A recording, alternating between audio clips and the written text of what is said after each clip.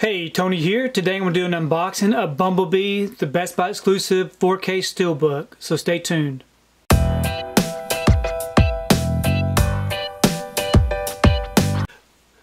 So today I picked up my pre-order for Bumblebee, the 4K exclusive Steelbook from Best Buy, and I'm very excited to have this in my collection. It looks really nice. I do like the way the Steelbook looks with all the yellow. So here's the front. And here's the back.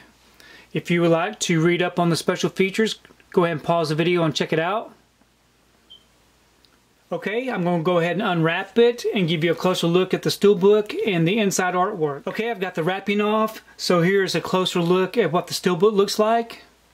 Really nice details on this. It's a nice glossy finish. You can see the little VW bug down here, which I didn't even notice before this. So I'm really happy with this. Here is the spine, and here's the back. Really like this. We had a VW Beetle when we were growing up. That's what we rode around in with my dad. So I really like the VW. So very nice. Let me go ahead and open it up and we'll take a closer look at the inside. So here it is opened up. We've got the Blu-ray disc in the back and the black 4K disc. I'm a little disappointed that there isn't any disc art. So let me take the disc out and we'll take a little closer look at the inside artwork. Okay, here's the shot of the inside artwork. Looks really good. I do like that scene. Very nice to see Bumblebee here on the inside with, I can't remember her name, but really like the way that this looks. And then here is the overall outside artwork. Looks really nice. Very happy with this. So as a bonus, you get this comic book included.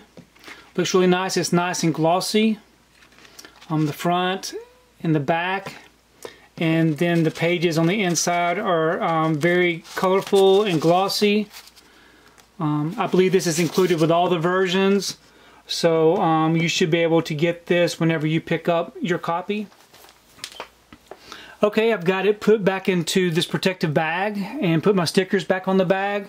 I do like to keep my Steelbooks and some of my nicer slipcovers in these protective bags. I will leave a link down below if you'd like to check it out on Amazon. They're really inexpensive and they come in very handy.